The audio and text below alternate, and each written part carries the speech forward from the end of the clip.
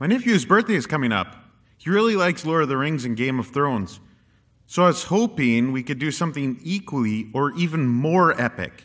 Well, let's check out the Dactylic Hexameter, the meter of epic. I think that has something to do with poetry. Here we have the epic movies. Dark Knight, Iron Man, Winter Soldier. No one's gonna argue that. Here you got your Man of Steel. That's gotta be higher. Your Captain America First Avenger. Come on, that's one of my favorite movies. And your Spider-Man. What?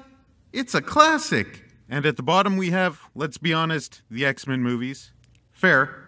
Guardians. Ooh, people gonna hate. And Daredevil. Oh, I like Daredevil. This little sliver?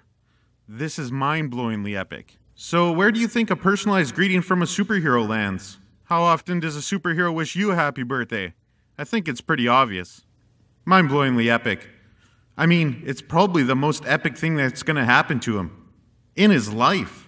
That's a shame. I guess it's all downhill from here.